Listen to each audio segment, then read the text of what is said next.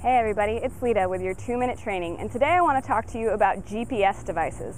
We all know GPS devices are inside of our cars, we have them on our phones, and we can even use them on Apple iPods and things like that. Now I'm an avid traveler. I go to cities all the time, and I also go into the backcountry. There's been a big influx with people, especially millennials, going and traveling into the backcountry areas. That means that their cell phones don't necessarily work, so they're starting to invest in special GPS devices, a Spot or a DeLorean. A Spot is going to be a type of GPS device that when you're in trouble, you have to slide a lever and push a button. It sends information to a dispatch center of where your coordinates are off of satellites. And the dispatch center problem there is they then locate the correct authorities and then you send help.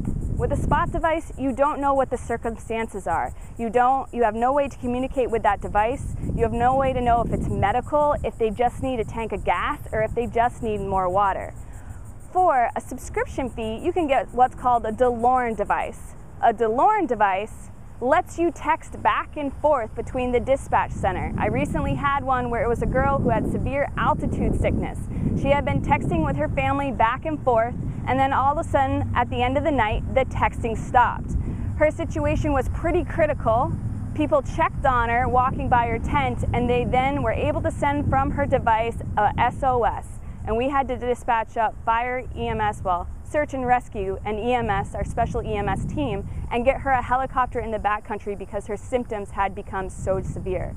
Now, a lot of people get frustrated when they get one of these warnings from a Spot device or a GPS device. They think, oh man, they hit it in error. Why am I sending somebody way out there? It doesn't matter. You have to treat every alarm, every activation as if it's an actual emergency. It doesn't matter if they just need water. It doesn't matter if they need a tank of gas. It doesn't matter if they were ill prepared. You still are going to need to send help.